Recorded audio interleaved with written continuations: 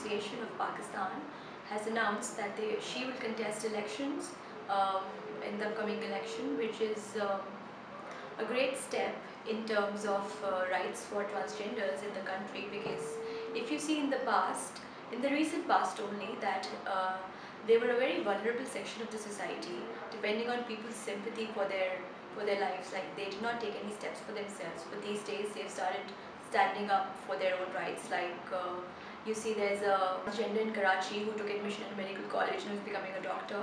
Then they've opened up a school in Karachi to teach their community members, which is a good step. So it's really good. The step is good in terms of the fact that they are now taking steps to safeguard their own interests. If you see, there are about 50,000 transgenders in the country, and just like all the other human beings, like all the children and all the women in the country who have separate representation, they also need representation because they've been neglected for quite a long time in the country. The problems that these people face daily in the society include issues like they don't get any jobs, they're neither accepted nor respected in the society.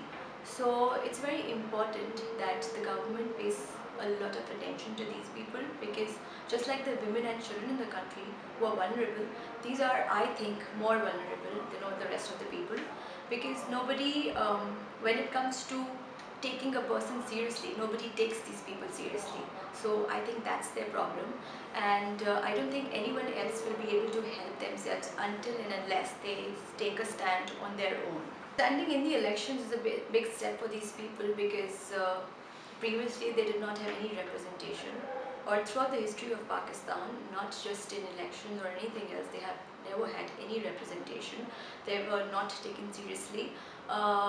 If you think practically, they might not be able to get that many votes except from people from their own community, but their determination will show, and the government will know that they're serious about getting their rights, they're serious about ending the discrimination against them.